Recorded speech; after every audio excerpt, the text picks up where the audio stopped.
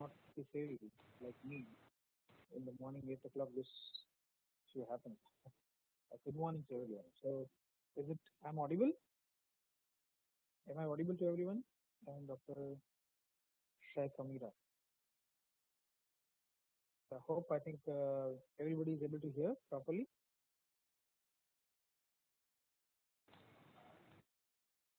Sure. So, I think today we wanted to discuss that the basic principles of post-operative care when you are dealing with the congenital heart disease, right? So, of course, this is the topic where whenever the basics come into the picture, things become tough. And when we need to discuss all these things, it's very important to start from very much baseline.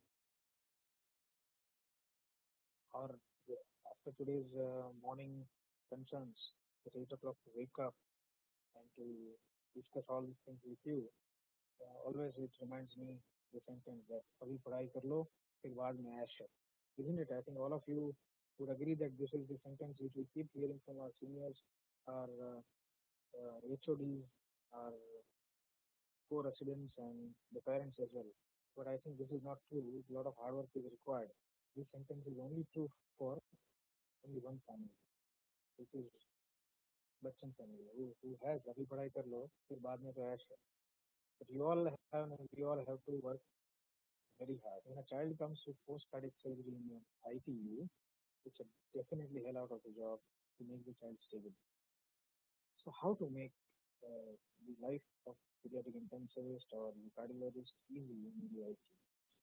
So first and foremost thing is that we need to understand two general principles like hemostasis, homeostasis, uh, the understanding of cardiac output, why low cardiac output happens, when low cardiac output happens, how to deal with it, how to prime the patient, how to prepare the patient for the surgery, pre-operative status of the child, intraoperative status of the child, which both the things matters a lot in taking this children out of the ICU. The post-operative recovery is directly dependent on the pre-operative status, stabilization, as well as intraoperative consequences.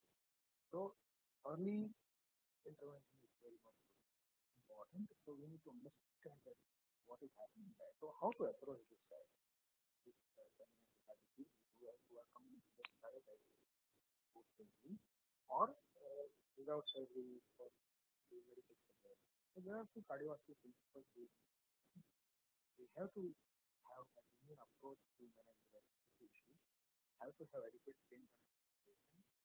We need to understand metabolic demands and manipulate the infection control in the ICU is very much important criteria kept in mind and effects of surgical intervention. And there is no parameter on this exists. All of the parameters are important and we need to follow. So the basic principle of managing the children is to have a proper oxygen delivery and proper cardiac output. So oxygen delivery depends on the cardiac output, ventilation and oxygen parameters and so majority of the centers they do forget to concentrate about this part and cardiac output. So we are going to have a detailed understanding that how this cardiac output matters and what are the parameters to keep in mind. To maximize the oxygen delivery, metabolic acidosis is a hallmark of poor oxygen delivery that we need to understand. This was the so far scenarios which we all need to understand that metabolic acidosis again needs to be late visible sign in your ABG, but now we need to go towards index analysis of lactate and mixing of oxygen, which I'm sure that in your unit also you guys must be doing it. But lactate is a direct indicator of tissue oxygenation, and increased lactate more than 2 millimole per liter is sign of poor endorphin oxygen. So if your metabolic acidosis are not yet developed, the pH is 7, but your lactate is more than 2 and it is gradually climbing up with other coexisting signs like low peripheral temperature, core temperature, peripheral temperature is not more than 3.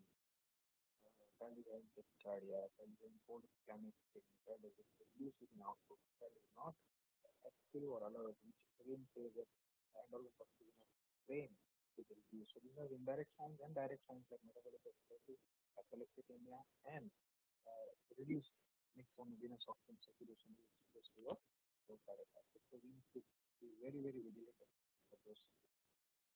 How to maximize this oxygen delivery? If we understand that oxygen delivery is equal to oxygen content to cardiac output, our life is easier. So to have adequate oxygen delivery, we need to concentrate on oxygen content and adequate cardiac output. How? So O2 content, the first parameter which is there, first dependent on the proper oxygen delivery is O2 content. So O2 content is equal to saturation or O2 capacity plus PaO2 into 0.003, where oxygen capacity, here oxygen capacity is equal to hemoglobin 10 into 1.2. So if you take entire equation clearly in your mind, it is very much visible that PaO2 and hemoglobin, they are the both two direct determinants of the O2 delivery. So your hemoglobin has to be normal, at least in post-op settings. If it is acyanotic congenital heart disease, you need to maintain hemoglobin above 10 to 12, in between 10 to 12. And if you have cyanotic congenital heart disease, you are supposed to maintain hemoglobin equal to 14.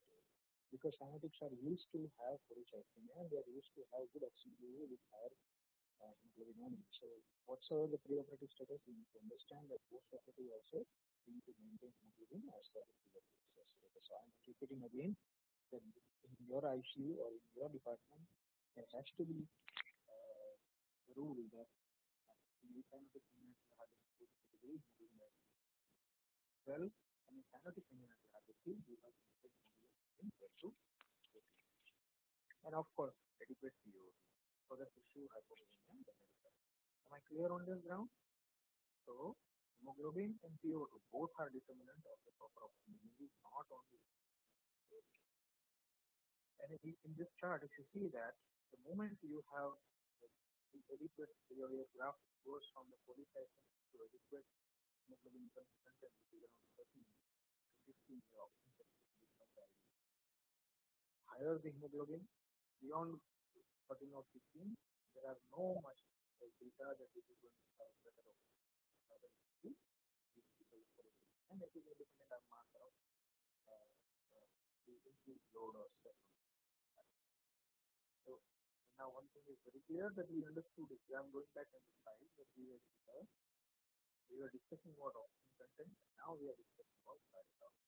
Oxygen delivery, first content we understood that oxygen content is directly dependent on hemoglobin and PaO2. Now we are going to discuss that how the cardiac output is maintained. What are the determinants for adequate cardiac output? So if you see cardiac output, the equation for cardiac output is equal to heart rate into stroke volume. Now, in contrast to the adults, it is very much important that newborns' cardiac output is directly dependent on the heart rate. On the contrary, newborns and neonates has less reserve of myocardium. They don't have the better contractility as compared to the adults, and that's why the myocardium of neonates, they try to maintain cardiac output by increasing the heart rate. So you will always see that the heart rate of newborns post-surgery will be between 140 to 145. So whenever we are taking care of these neonates, we need to understand that heart rate and rhythm. In the stroke volume, there are three parameters. One is preload, contractility, and afterload. So we need to be very clear that unless your child has adequate preload, reduce afterload, and increase contractility, low cardiac output cannot be very. Or in other words, whenever you are studying low cardiac output, you have to increase contractility, you have to reduce afterload, and you have to adequately fill the heart in a way that preload is normal or adequate, but it means an afterload is reduced, then directly your stroke will be. And as I told you that neonates will be higher heart rate, so sometimes if the post-surgery child has a lot of marker restriction heart rate is there, once that is something that I talk about rate, and you have to reduce it. So, we understood here that the heart rate, the rate and rhythm both are equally important. Rate is very important for the neonates, and rhythm is very important for all the babies.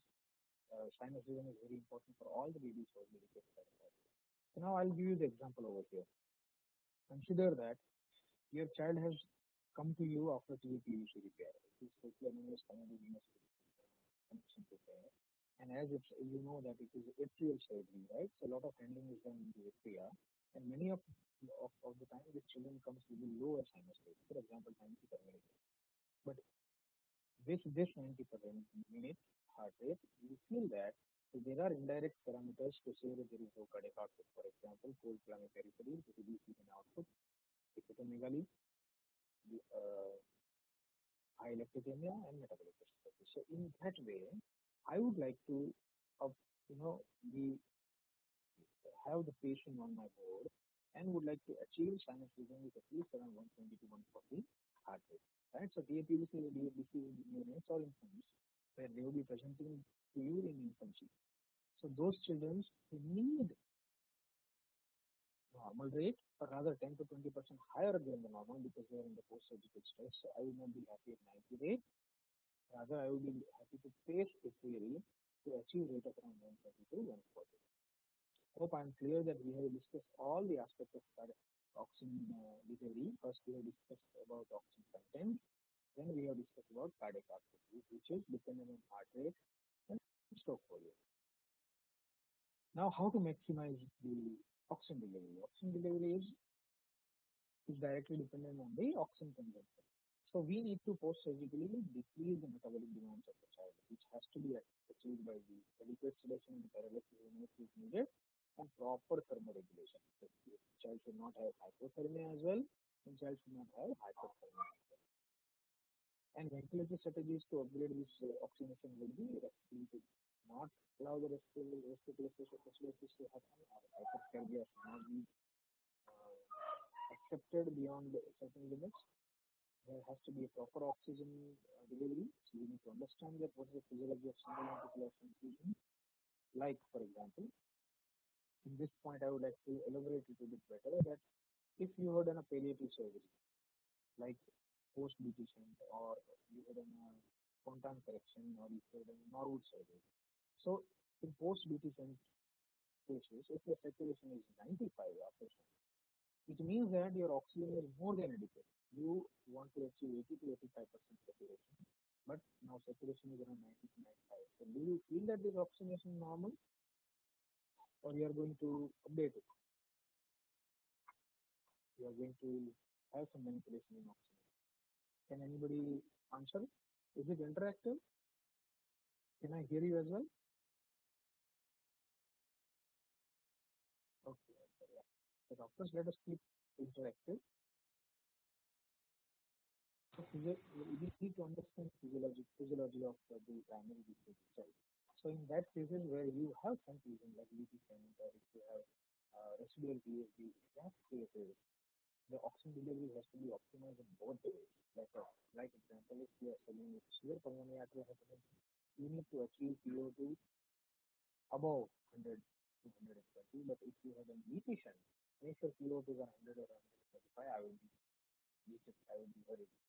So in that case, we would like to reduce the oxygen. So proper oxygen delivery is very, very important. How we are going to deal with the atelectasis? In atelectasis cases, you may increase bit of cardiac volume around 10 to 20 cc per kilo, and you are going to increase PWP, which is speed. You are going to have the recruitment maneuvers, you will increase inspiratory time, or sometimes if severe atelectasis is there, you have to inverse the IE ratio, which is inspiratory upon expiratory time. So these are few measures which you need to take face to face about optimization of the oxygen delivery. So we understood ventilatory parameters, we understood cardiac output parameters, we understood oxygen delivery parameters. So which are the independent parameters which can optimize.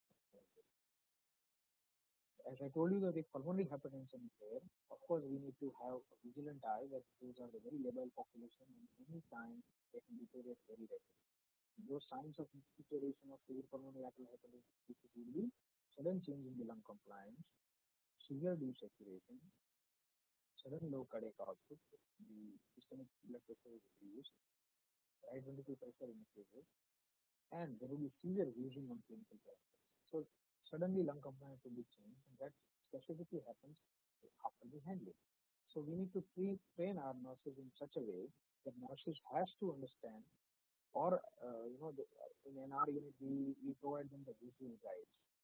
Visual guides nowadays means that in your absence also, if a one small A4 size paper, if you put on the ventilator stuck or stick with the ventilator, that whenever you are doing the suction of this child, please pre-oxygenate for 5 minutes with 100% oxygen. Use closed suction catheters and try to finish the procedures as early as possible. So these are the few parameters which are very important to convey to your subordinate staff and nurses, because nurses are the mainstay of treatment of these children, and they are there with the child. So it is very important that they understand. Your entire team should know that unless and otherwise 12 to 24 hours are stable of a child with having severe pulmonary arterial hypertension post surgery, we should not be jumping around to stop solution in neuromuscular blockade. However, I would say that nowadays neuromuscular blockade is a bit viewed as for. So that decision we don't continue with this neuromuscular blockade. We don't continue beyond 24 hours at all. We start weaning with children with light solution. So that also blunts the pulmonary arterial hypertension crisis, and which is very important to manage with children. Like for example, large VOP pulmonary arterial operated recently, Ramkasakis has operated recently, multiple cysts used with pulmonary arterial presentative, etc. etc. In this situation, the target pH should be around 7.5 to 7.6, which is a bit surprising that we usually keep around 7.35 to 7.4 pH in normal children without pulmonary arterial hypertension. But in these children, when you have severe pulmonary arterial hypertension, pH has to be between 7.5 to 7.6. PCO2 has to be between 30 to 55, and PO2 should be in the range of 85 to 120.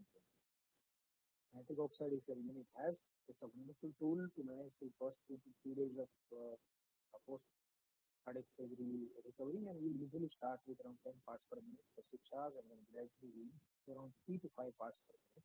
And believe me that after nitric oxide, the management of this children becomes very, very smooth, and they don't have much of the fever which we used to have seen before nitric oxide era. However, now other drugs are also available like IV sildenafil. That also people have tried in doses of around 1 to 1.5 mg per kg per day, and continuous increasing coming in the name of Palmosil. And that also sometimes we use when we are weaning the child from nitric oxide and we are in the very extreme. As I discussed you that which are the precipitating events contributing to pulmonary arterial hypertension crisis are cold stress, suctioning, and acidosis. Because the three main things, along with sometimes fever and sepsis, which are another independent parameters for seven pulmonary arterial hypertension. Eventually, it causes metabolic acidosis and hypercapnia. Hypercapnia increases the pulmonary vascular resistance, and increased pulmonary vascular resistance eventually reduces the blood flow going from right side to the left side of the heart, reduces the LVP load, reduces RV dysfunction, and reduces sensitivity. So it will reduce cardiac output by reducing the LVP load, and it will reduce the RV output as well because of reducing the RV dysfunction. Eventually, less and less blood would pass from the lungs, and it would cause sudden hypoxemia and low output. This is a vicious cycle, keeps going on in a very short span of time, and eventually, many times we do see sudden cardiac arrest,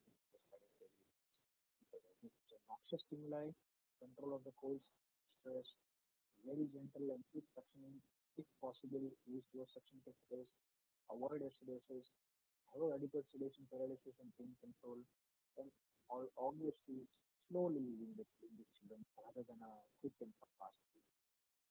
As I told you, to control the PA crisis, pain control and sedation is very, very important. Stress response attenuation is required in first 3 days after surgery, because these kids have limited myocardial reserves, specifically newborns, and after adequate pain control and sedation, you will be reducing the metabolism. Eventually, it would help in increase in the cardiac output. Labile pulmonary hypertension is very known phenomenon that first couple of days or first 1 day or 2 days nothing happens. You extubate the child. After extubation, as this pain, fever, hunger, irritability, all these things reduces enough stress. It is called as labile pulmonary hypertension. So analgesia and anxiolysis is very, very important and everybody has to be very careful. To blunt this pain responses, we have certain molecules nowadays like fentanyl, which is a morphine derivative, which is reduces the less histamine release, more lipid soluble, better.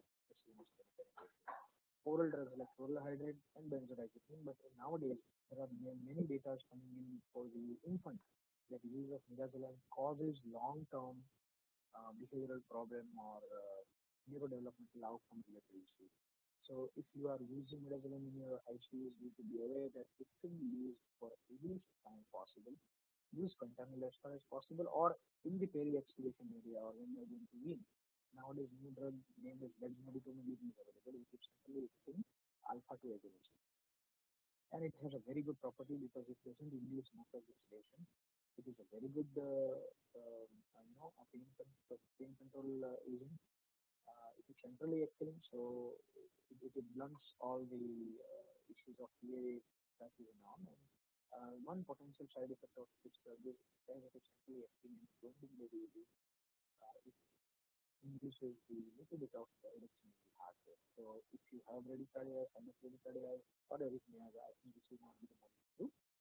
But dexmedetomidine is otherwise a very safe molecule, and it's very well tolerated by the specifically after cardiac. Muscle relaxants, as I told you that we don't use very frequently, not more than 8 hours to 24 hours. Usually our cases except newborns get extubation within 24 hours, 24 hours after surgery. So we do not prefer paralysis for a while. Barbiturates causes vasodilatation and cardiac depression, so you should be very much worried. Propofol also causes myocardial depression and metabolic acidosis, so we don't use this drug very frequently. Ketamine increases systemic vascularization, so again it's not a good drug to use very frequently. Vitamin has no cardiovascular effect, so this is one of the drugs for intubation in the ICU, I would say, that should be considered in your ICU. Now coming to the basic principles of fluid injector. So far in this many slides, I would like to revise that we have understood cardiac output and its parameters that which controls the adequate cardiac output. We have understood oxygen delivery. We have understood that importance of pain, analgesia, sedation. And now we are going to understand basics of pediatric cardiac ICU, which is fluid injector. As you know that any cardiac surgery, or for example any thoracic surgery also, it has tendency to cause SIADS, which is known as syndrome of inappropriate diuresis. So after this surgery, specifically related to chest, they start having pulse spacing, they have reduced urine output, and they have water level logging. Of course, you have effects of other underlying cardiac diseases as well, like for example, large ventricular defect or switched VSD. Your lungs are always going to be there. You already have a fluid logged lung. Now after you cardiopulmonary bypass, you have again a problem with pulse spacing and fluid logging. So you need to understand that fluids has to be used judiciously, and the charts of your ICU should have calculation of each and every inward and outward movement of fluid. For example, 5 ml of drug also has to be charted by the nurse.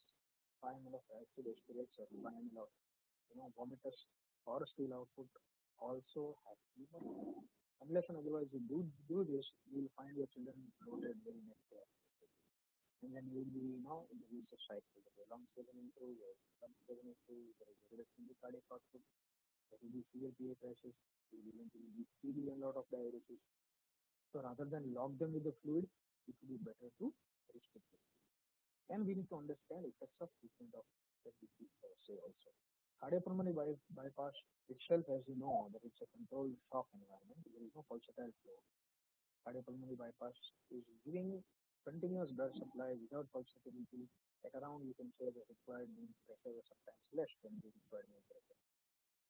Capillary leak happens because of loss of pulsatile blood flow, vasoconstriction is the eventual phenomenon because of CPB, and renovascular effect of CPB itself would cause activation of renin-angiotensin axis. So, if because of all the stress, you would have more and more fluid leaking, more and more capillaries will be leaking. You have cytokine release because of your blood gets exposed to the tubings or foreign bodies. Surgery itself induces cytokine release, even infection also induces the cytokine release. So these all parameters, along with severe injury in cardiopulmonary bypass, induces such an environment here that fluid is going to leak.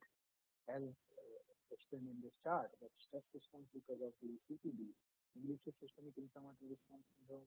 Eventually, it increases the microvascular pressure, and your fluid administration with no insufficiency, etc. also what would have actual negative impact on your fluid administration.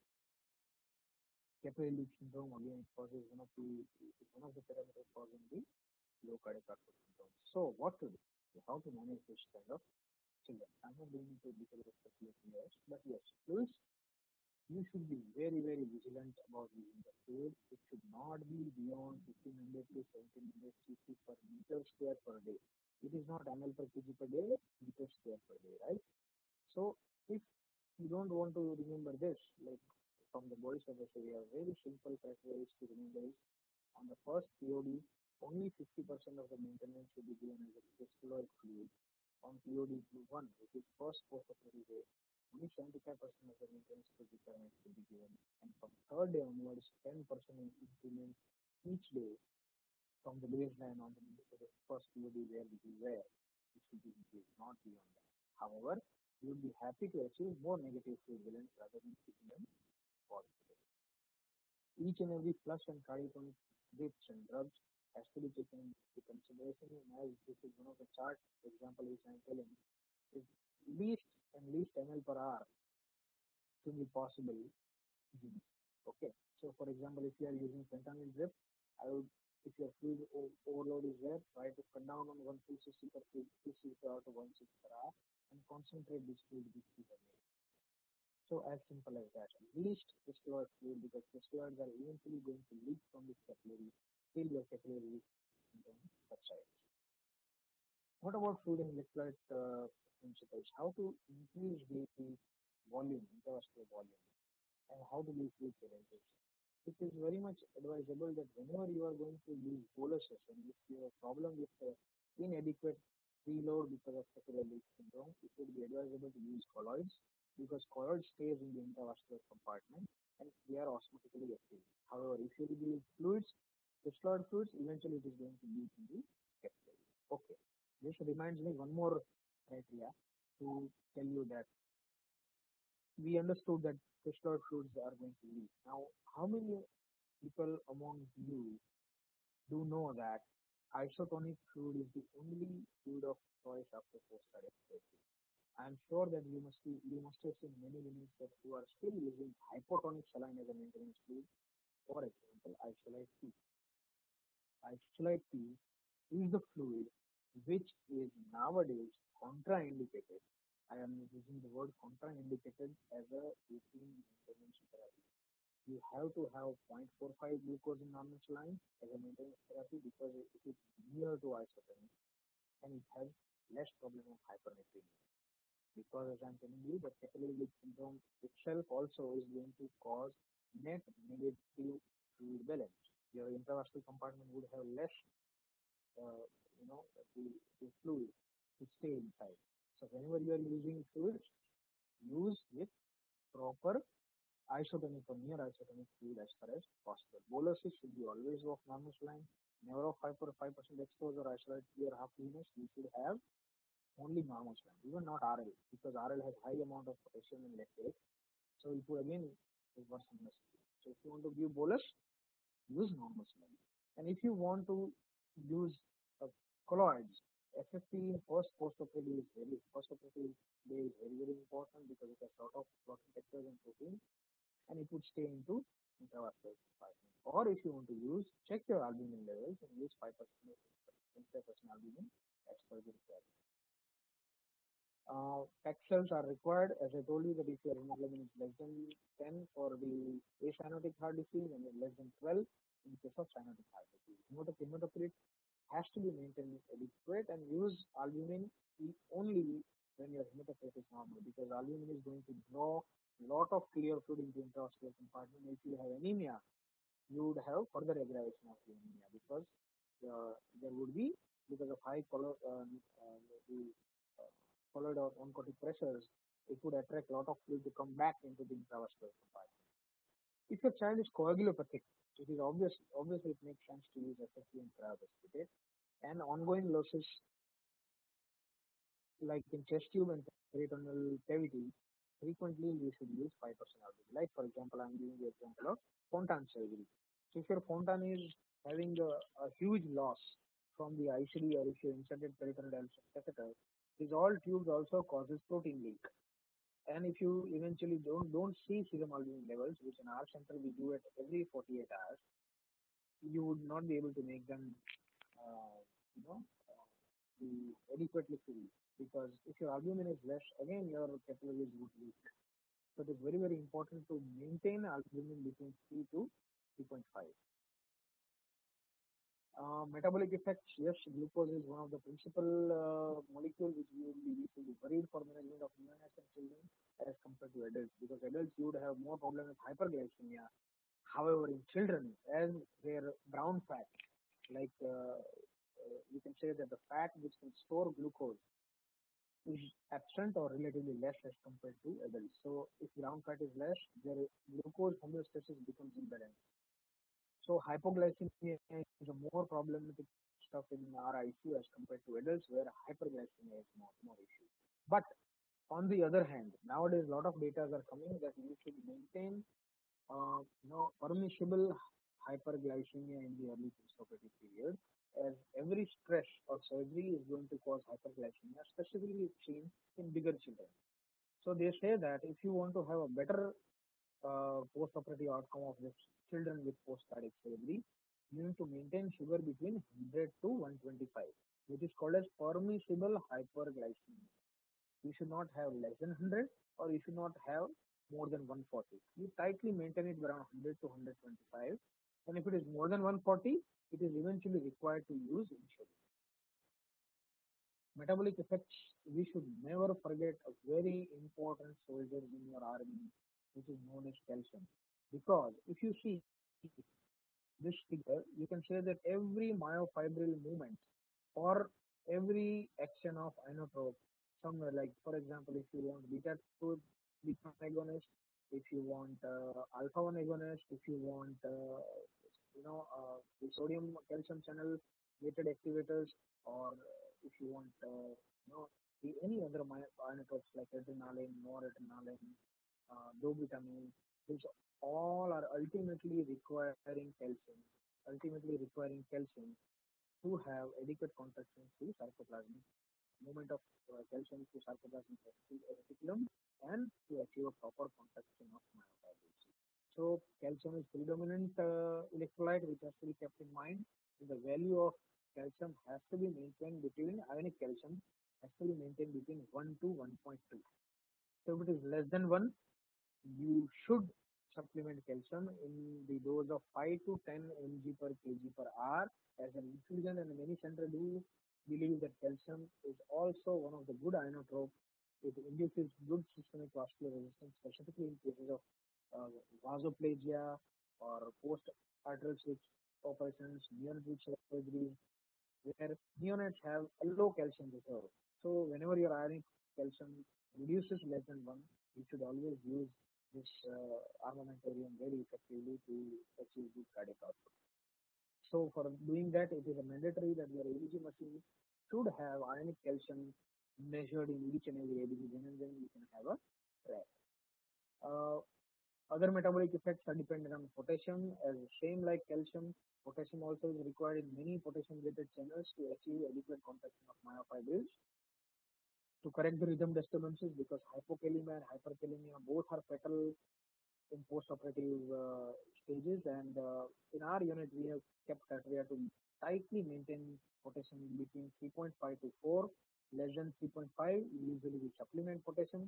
More than 3.5, usually we make arrangements that we reduce the supplementation of potassium, or we use the drugs like Lasix and calcium to bring down the potassium level from 4 to less than, you know, 4, 3.5 to 4 we try to maintain. Hemostasis is very important. As I told you that coagulation studies are required in first 2 days. In our center, we not only prothrombin time and activated partial plastic time we do. So along with PT and APTT, we do fibrinogen as well as D-dimer on a frequent basis. So that if fibrinogen is low, you can take a call to give cryoprotective because the FFP is poor in fibrinogen. So temperature along with homeostasis, temperature of the child is also very important, and chest tube intensity has to be checked.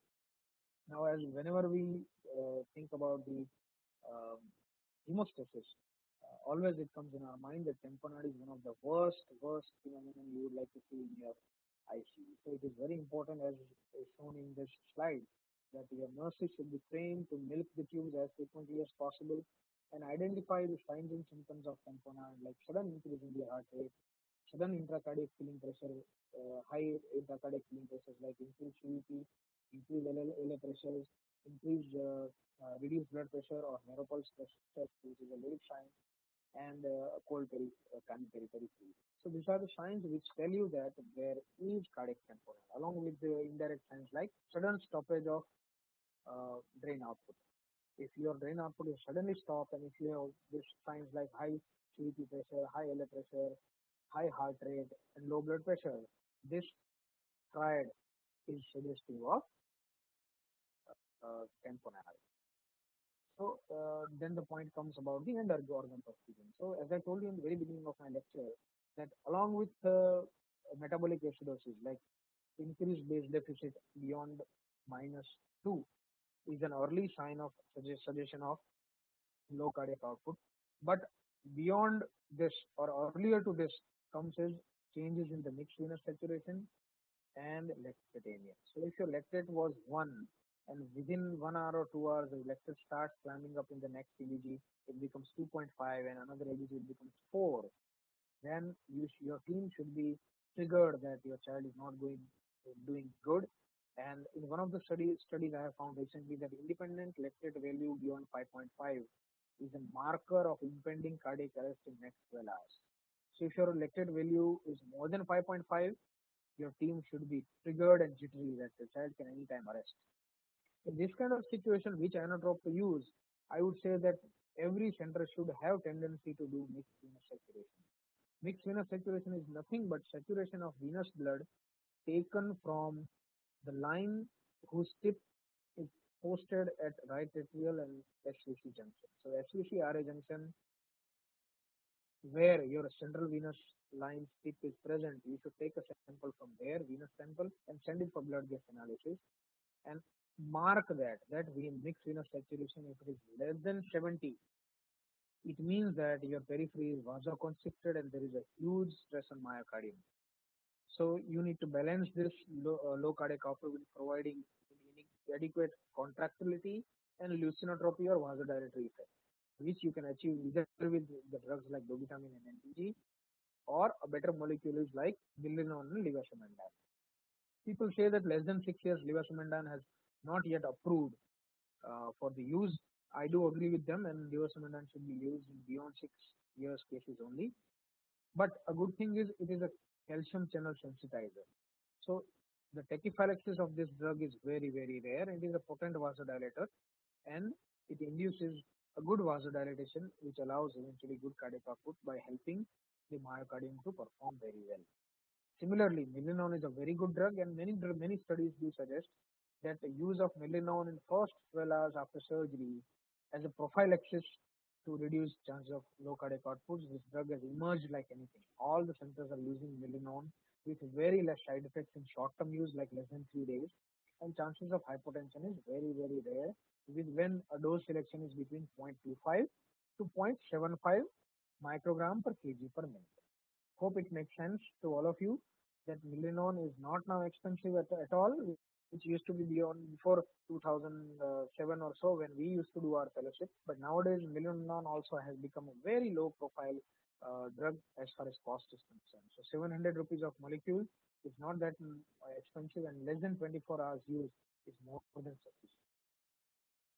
I'm not going into detail of other reasons of low cardiac output syndrome, but we need to understand that cardiopulmonary bypass itself is a huge indicator or independent parameter which can cause low cardiac output because of its own inflammatory response, myocardial ischemia because of aortic cross and reperfusion injury, inadequate myocardial protection, and alteration in pulmonary vascular resistance because of CVD itself. Or if your surgeon has put ventriculotomy, these all parameters are very much important to ask when you are taking handover from a surgeon or from your anesthesiologist.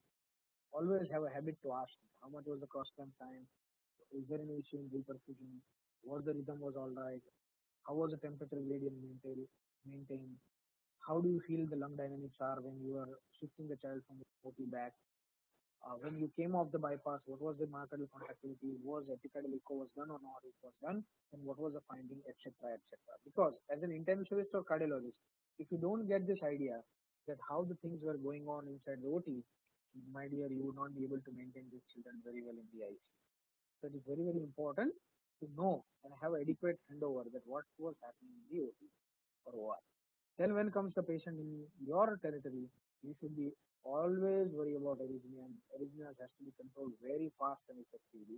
Cardiac tamponade should have a low threshold, and early recognition is better because once cardiac tamponade is missed, sometimes it doesn't give time to salvage your child.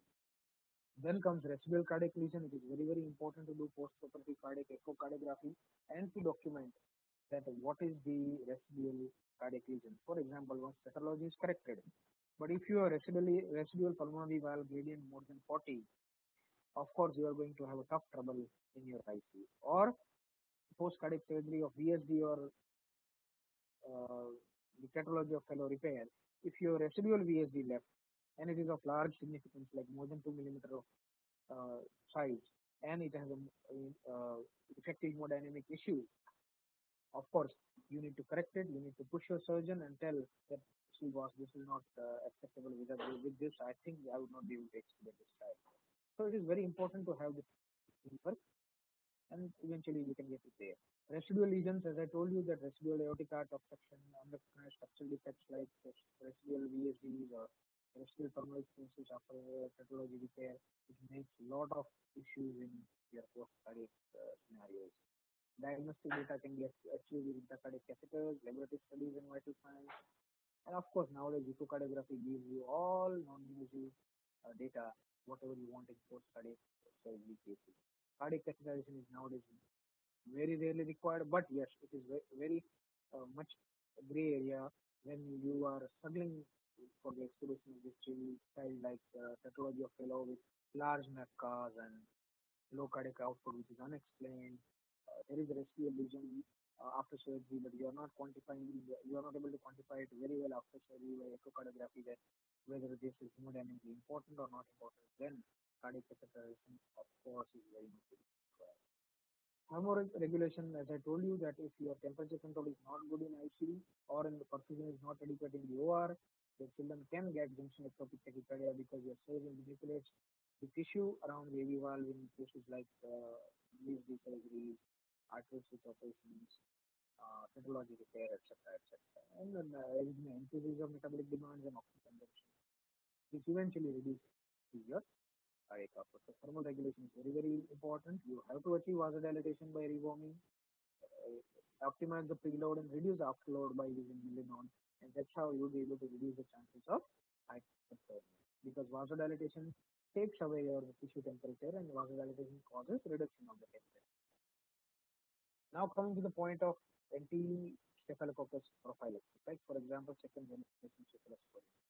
This is also coming into the basics of management of post-cardiac ICU. So till so far, I would like to revise that initially we had understood before the child came out of the OT that what is the determinant of cardiac output, oxygen delivery, import after child has been operated, what is important sedation, what is the importance of paralysis, how to take care of oxygen content and oxygen delivery, how to take care of residual regions, um, how to take care of thermoregulation part, how to take care of bleeding, how to take care of tamponade. And now these all things are not there. The issue comes 48 hours have passed. How to take care of infection? Of course, you should be very much vigilant about infection control.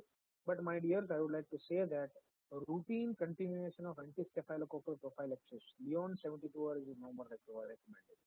If you use every Tom, Dick, and Harry kind of antibiotics for long and long, for prolonged periods, specifically higher generation, third generation cephalosporin or fourth generation cephalosporin like cefepime and piperacillin tazobactam as a third generation cephalosporin or your Magnex and all, your IC is going to be in the big trouble because the more and more use of third generation cephalosporin causes ESBL or growth of ESBL organism in your IC, and down the line after a few months you would have completely multi-drug resistant Klebsiella and Pseudomonas. So dears, you have to have uh, a lead role in your unit if you are taking care of ICU. That antibiotic stewardship has to be started from you. Nobody else can take a leadership. In our unit, we don't continue antibiotic more than 48 hours, despite all the emergency lines are there. Believe me, there is no infection which is overt or irreverent. Concentrate more on the nursing care rather than the actual use of higher antibiotics. Teach them how to do cluster nursing, not to touch again and again to the child. Wait for 2 hours. When you touch from the airway and oral cavity first. Wash the hand before the cluster nursing. Lastly, handle the nappy. After you handle the nappy and thrown out the nappy, go for detailed 2 minute hand wash. If you have a simple protocol of this like in nursing team, believe me, infection is rare to see in your ICU. We have less than 5% infection rate in our ICU, and we are proudly to say that is all because not to use strictly beyond second generation cephalosporin as a prophylaxis. Of course, if child has developed sepsis, you have to use the drugs after drawing the culture. So we change antibiotic only once we have drawn two samples of blood culture each, at least one from the peripheral and one from the central line. 2 ml minimum each. So you can at least have an idea that whether your child is having an infection with the central line or if you have a generalized septicemia. So if you have both the bottles positive from central line and peripheral line, it means it is over generalized septicemia. But if you have a peripheral line sample negative, but your central line sample is positive, it means that you are having transient bacteremia from your central line. There's the time to change your central line. So these are few basics of ICU that you should not jump on the antibiotics, and whenever you want to change the antibiotics, there has to be a proper concept that what should be step, which second antibiotic, do not jump on the meropenem, have a second antibiotic ready, which is your second antibiotic as per your unit culture policy. So if you're asked your microbiologist, he or she will be able to give you your antibiogram or antimicrobiogram of your ICU of last 3 months, and they would tell you that this is the drug you should use for your second line antibiotic and third line antibiotic. So we always talk to our microbiologist. We meet every month twice in our infection control committee meeting, and then we decide that what should be the antibiotic for the second line as a routine till the culture report comes. This is how you can have a better unit functioning in your department. Now, effects of surgical intervention. As I told you that non-bypass and bypass both carries a huge difference in between both them. Like aortic valve surgeries or coarctation repair, you would not have require much fluid titration and all. But if you use CPB with longer bypass, your fluid titration becomes a major problem. You should use modified ultrafiltration technique that actually your perfusionist would know it better. Unless that modified ultrafiltration technique was not available, the children used to come post surgery bloated and completely fluid logged. So thanks to this technique, through which they are able to achieve negative fluid balance inside the OT itself, see that what kind of anatomical defects you are dealing. Like for example, you are dealing over circulation, which would be increased blood volume pre-operatively, like large VSDs, large ASD, large PDA, mixed lesions, etc. Or if you're under-circulated, like reperfusion of area, PSA extending much reduced flow volume, like post-tetralogy scenario. So if it is under-circulated stuff, volume should not be a problem. But if you're over-circulated anatomical defect preoperatively, giving volume would be a problem. So to summarize the entire lecture, today we understand few basics of pediatric cardiac intensive care. That optimal oxygen delivery is very very important to manipulate adequate cardiac output and hemoglobin. By manipulation of cardiac output and hemoglobin, sedation and pain control can aid in the recovery, and which is the key element to understand, appreciate effects of cardiopulmonary bypass and circulatory arrest on fluid and electrolyte management. Think early that these effects are due to CPB and you need to titrate the fluid very, very judiciously. Tight control of all parameters within the first 12 hours. After that time, patients may be better able to declare trends that can guide your intervention. Like first 12 hours are very crucial.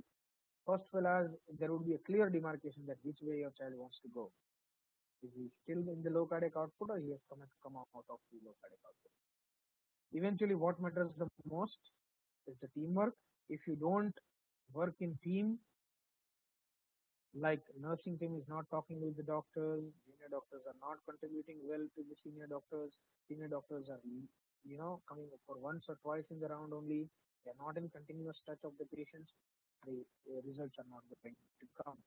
Ultimately it is teamwork, and if we don't support each other in the entire team, like cardiologists, cardiac surgeons, anesthesiologists, nursing team and intensivist team, they all have to work hand on hand, because these five people of the team member who are the team member of pediatric cardiac ICU, if they don't work in harmony, ultimately even though these all five members or six members done a good job by putting the railroads, but ultimately result would be such that rail cannot travel on this railroad because there is no coordination between the team members.